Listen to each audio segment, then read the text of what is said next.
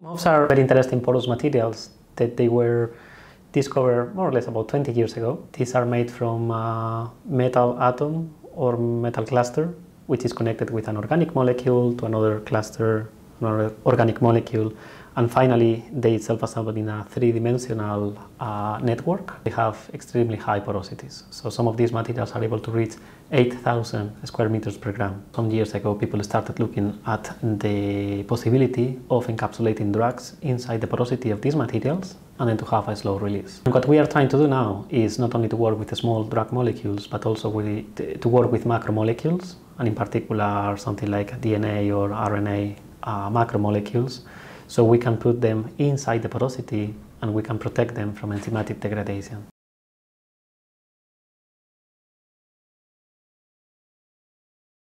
So the good thing is that it's highly specific. They don't have too much side effects compared to other very toxic chemo drugs. You can really tailor to specifically stop the propagation of one protein inside the cells and not the other one, so you only kill cancer cells or you don't allow them to continue growing. We started looking for materials, MOFs, with biocompatible metals, and then we were looking also for MOFs with a porosity which is big enough to be able to accommodate this siRNA molecule. We use supercomputers to screen the porosities of all these structures and then find a material that has this porosity which is large enough for this RNA molecule we had.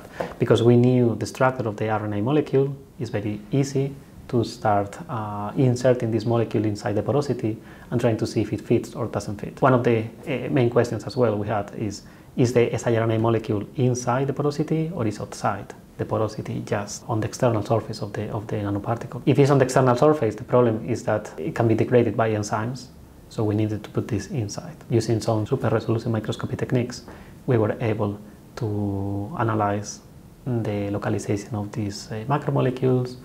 We found that it was inside, we found that it was protected from enzymatic degradation, and then we were able to put them inside the cells. Basically, it's a platform technology that we can use for almost any molecule and many diseases, not only for cancer. The good thing with metal organic frameworks is that we can really tune all the properties from all these materials. In the last 20 years, there have been about 80 to 90,000 different metal organic frameworks.